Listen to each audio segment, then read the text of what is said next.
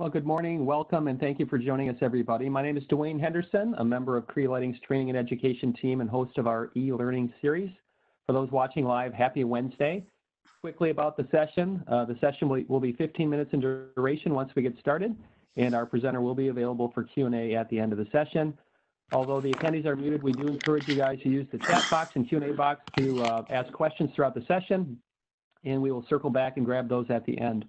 As you know, Wednesday is our industry-related content. In today's session, we will gain a better understanding of LM-80 and TM-21. And to walk us through that, I'd like to welcome back John Vollers. Good morning, John. Good morning, Dwayne. Hi, my name's Jonathan. Before we get started real quickly, John, can you just talk really quickly about your role in the business and then we'll get going? Yeah, absolutely. So, hi, my name's Jonathan Vollers. I'm the technical manager at Cree Lighting and mainly focused on lighting qualification, which is really support for DLC and Energy Star qualification, and then running our photometry labs, which are accredited, which help supply a lot of great data to our customers. Perfect. So today, let's get started. Great. Today we're going to talk about LM-80 and TM-21, and those two documents kind of go hand in hand, and we'll talk more about why as we move forward.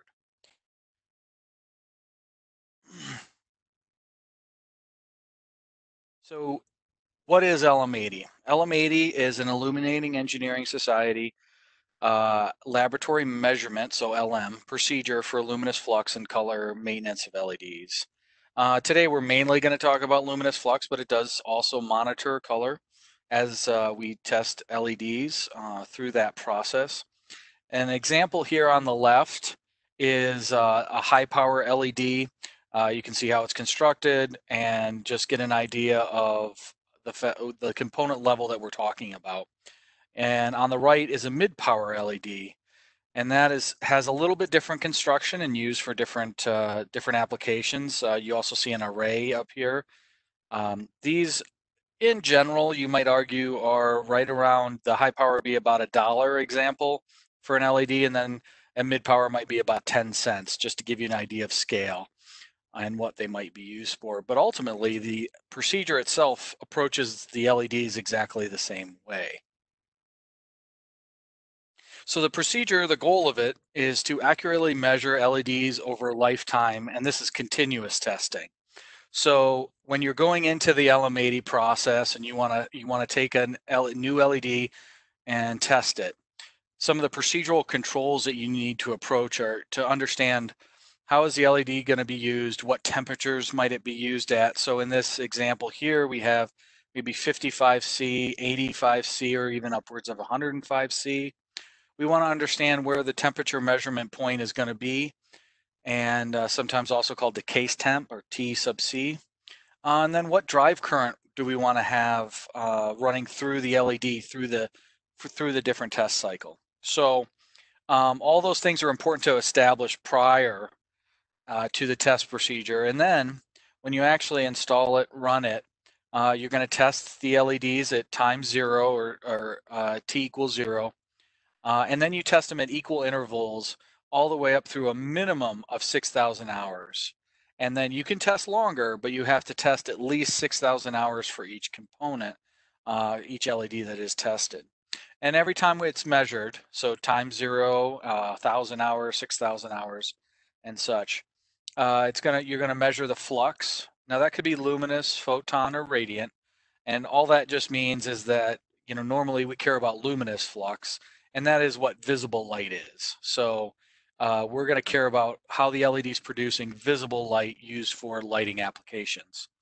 And we also check the color coordinates, what CCT the product is, and then there's something called VF, which is forward voltage, and that just kind of monitors how well the LED is performing and understanding what type of LED it is over the different test intervals. So down in the left here, we can see an example of an LED and where that TC point might be. And the goal there is that that point is accessible once it's installed in a lamp or a luminaire, and we can measure it the same as during the LM-80 test. So, and then on the right here is an example of what the data might look like in an LM-80 report, where you have the different LEDs that are being tested, and at the different intervals, what luminous flux those LEDs have at the time. Now, so we've generated this data. Now, what do we do with it? And this is where TM-21 comes in. And this is the paired document that goes along with LM-80 to basically utilize that data. So TM-21 is an Illuminating Engineering Society's technical memorandum, so TM, and it's for projecting long-term lumen maintenance of LEDs. So an example here on the left is a calculator, which the TM-21 tells you how to build this calculator. And that calculator then can do this projection we're showing on the right here. And that has these little black dots or triangles would be the data points that were tested. And then here's the projection of what that lifetime is going to look like through hours of operation. So kind of how do we do that? So the calculation goes in and is the TM-21 tells you how to do it. In general, we utilize this calculator and it creates a decay rate. And basically what's really important about that is we need to align whatever the temperature that the LM-80 was built at, so, or tested at. So ambient temperatures being 55C, 85C, or 105C, where the temperature measurement point was, and what the drive current was. So effectively, this is mirroring what we did on the LM-80 process, because we're trying to use that data and have it be applicable in the real world. So what we now do is take that, we install this LED in our lamp or luminaire, we attach a thermocouple right to the TC point, just as was in the LM-80 process. And you can see an example of that here. And this is on our OSQ outdoor fixture or area fixture. And this thermocouple is attached to this XHP70 LED in the same spot that was denoted here on this picture. And then we run what's called an in situ temperature measurement test, or ISTMT. And in situ just means in situation. So effectively, we use UL 1598 or UL 1993 as guidelines for this in situ temperature measurement test. And for 1598, we use that for luminaires. So, and all that really tells you is that if it's a wall mount or a pole mount, like this area fixture being shown down on the right here, put it on a pole and measure it in a controlled environment, and then you'll get the data you need out of it. If it happened to be a troffer, we would put it up in a fake ceiling and possibly put insulation over it. So the goal here is ultimately to just test the lamp or luminaire in the situation which will generate heat in the real world. So that's all we're trying to do, is replicate that in a lab environment, to then take that into our calculations. So once we've done that, so now we have our LM-80 data, and we now have our in situ temperature measurement data. So we have the lifetime projected information, and then we also have what we're using it for. So our lamp or luminaire, how is it going to run in that environment? So the calculation will look at, the data points that are generated, and it'll extrapolate out beyond that time that was actually tested to some hopefully longer distant future. It utilizes the last 5,000 hours of data. So if you had tested all the way out to 10,000 hours, it would look at from 10,000 back to 5,000 hours, and it creates that projection. And what this line is telling you as it runs through here, about 85% of the original light output, it's showing it would be at about 23,000 hours for this particular example.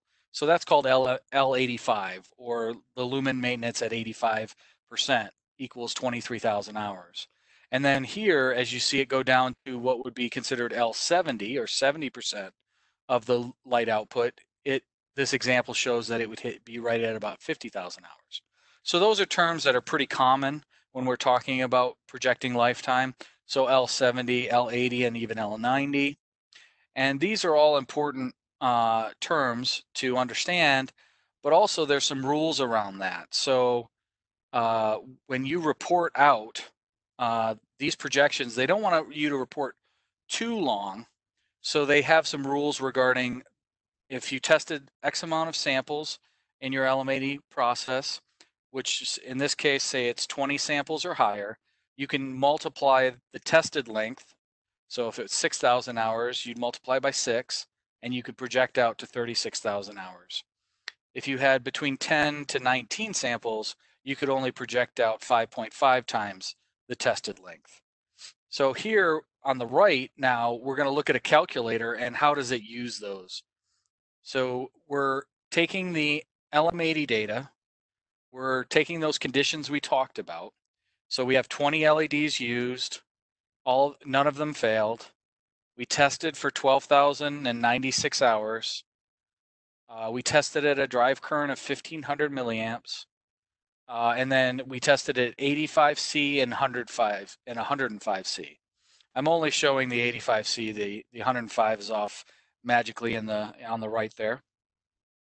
And then in our in situ temperature, where we actually put it in a lamp or luminaire, we're saying we tested it or we ran it at 1,500 milliamps.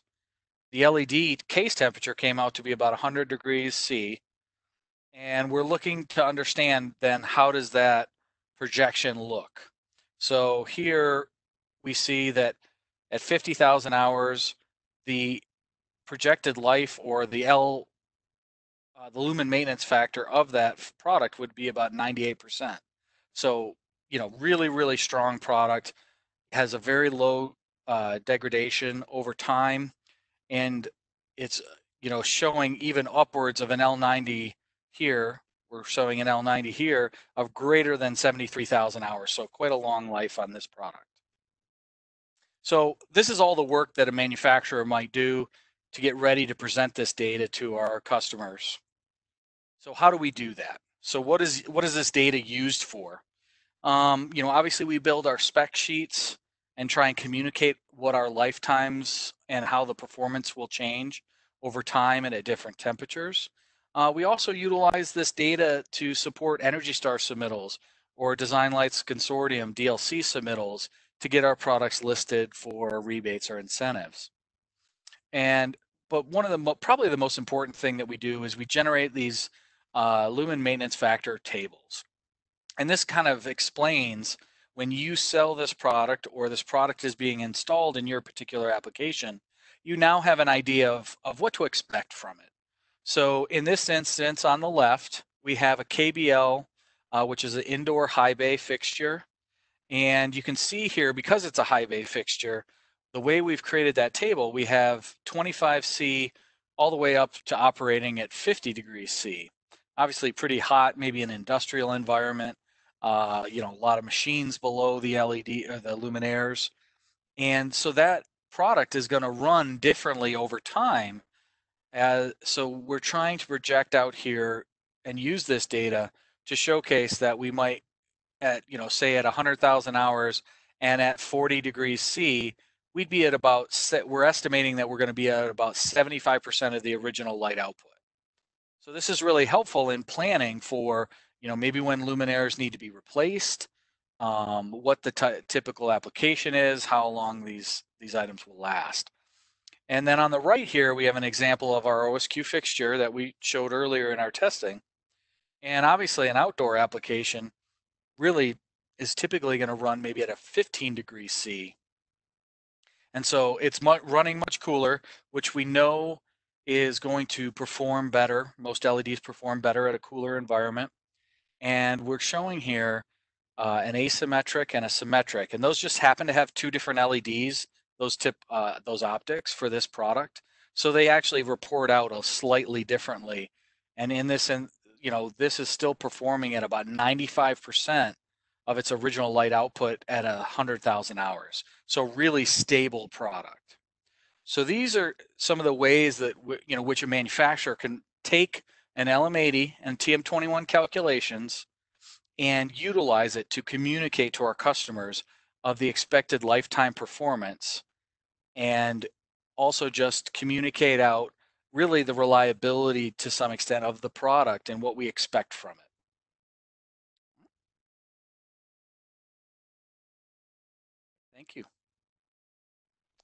Do we have any All questions, right. Dwayne? So, yeah, you want to go to the next slide, John, and we'll open up for questions. If you do have any questions, please use the chat box or the Q&A box. John, I think I'll start real quickly just so to kind of align the LM-80 information, then that's something that the chip makers will run those tests, right? So we don't run those types of tests. And then TM-21 is something that manufacturers like us will use the data from an LM-80 report and in situ temperature information to kind of make some of these predictions, correct? That's correct, yes. Okay. And then the other thing, I think most of the audience knows this, but maybe for those that might be jumping in that might not be as familiar, you use term L-70, L-80, L-90. Do you want to just real briefly talk about what those are? Yeah, so L-70 is just a mark of, it's the lumen maintenance, or the lifetime expected when the lumen maintenance reaches 70% of the rated, of the initial light output. So, and then the L-80 would be the same thing. It's just at 80% of the initial light output, or L-90 would be 90%. So it's just a term that's used to quickly represent at what time would the luminaire or lamp be at that percentage of the initial light output. Okay. And we have a question, and one of the things I had down as kind of a note was, lumen maintenance data does not equal system life data. Trying to find the question here about, well, maybe talk real quickly about system life versus the life projection in terms of lumen maintenance. Absolutely, yeah. So again, LM-80 and TM-21 calculations, and even lumen maintenance factor tables that we might present on our spec sheets are based on everything else running correctly.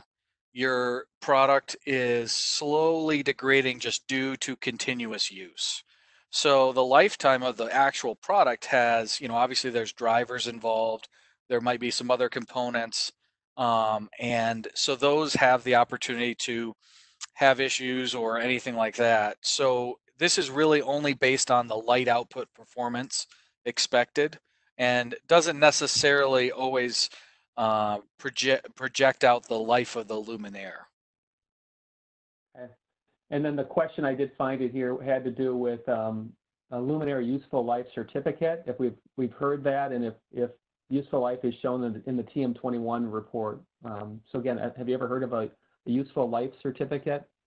No, I have not, but effectively, it really depends on your application.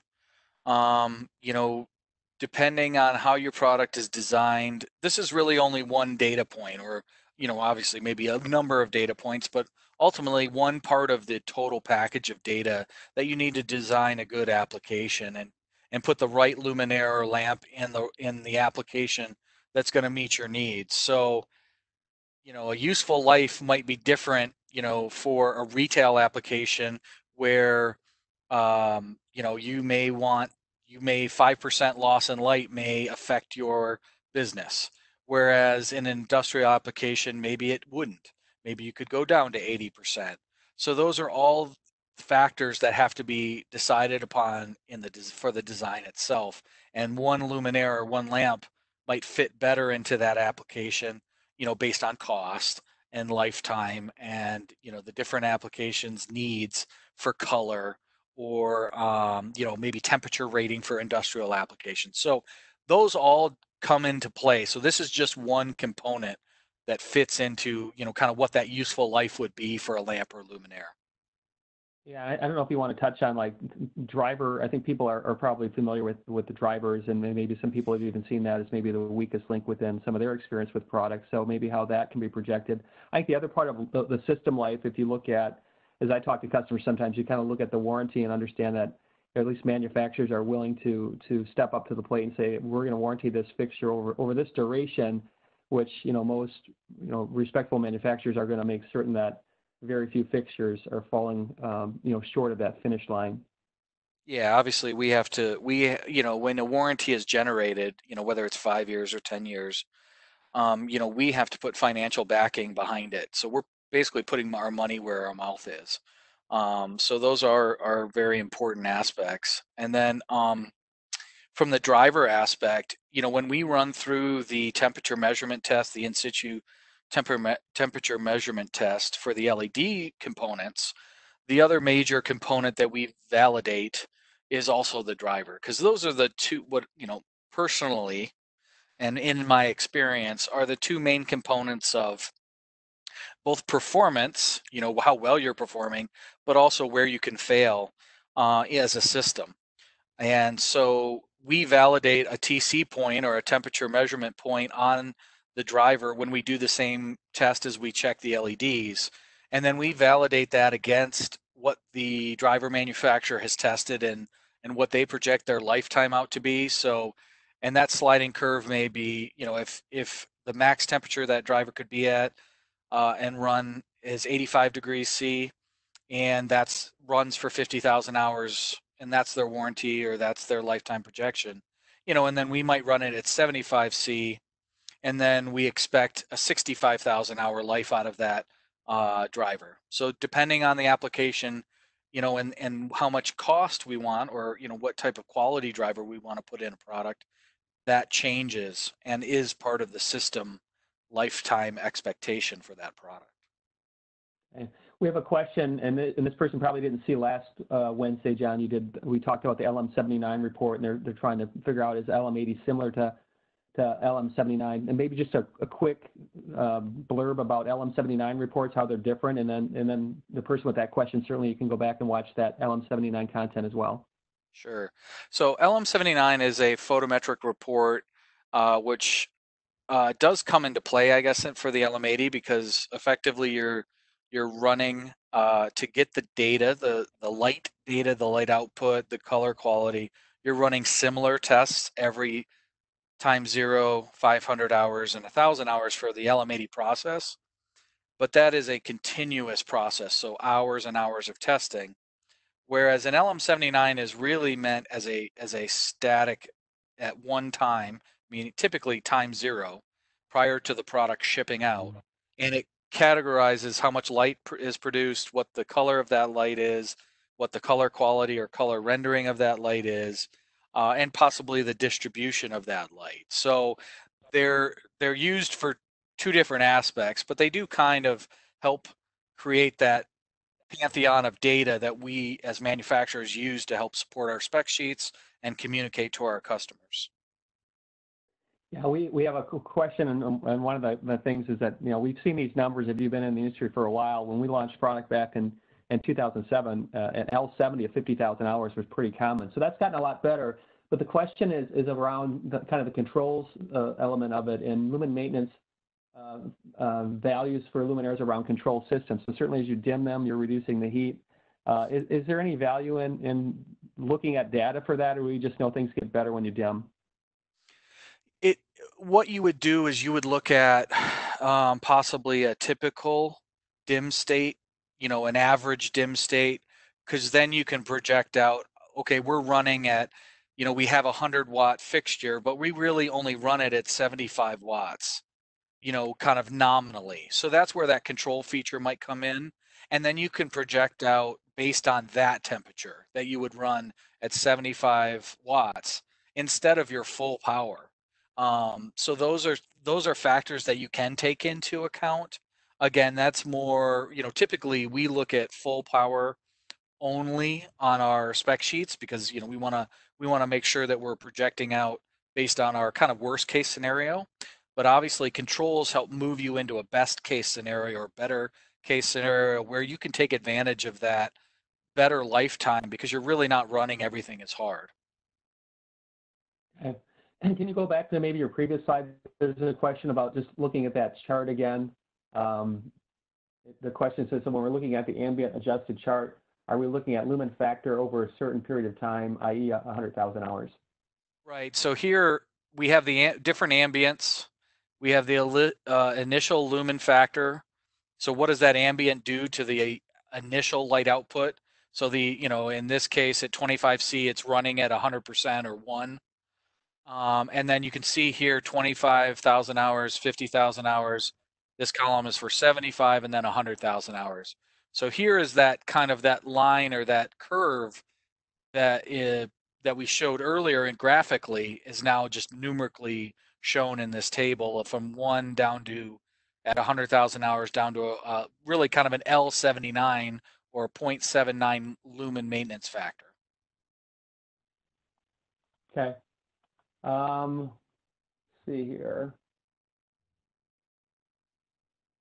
I think that's the last question we have. One thing I will mention on the LM, on the table with the different temperatures, we do have a kind of a companion piece for that for the outdoor space that shows the average nighttime temperature. It's a map of the United States. So if you're doing a lighting design, you probably can find that weather data online as well, but we have a tool also that makes it pretty easy to look at in my part of the country, what's the average nighttime temperature and using you know, the right number there within that design tool.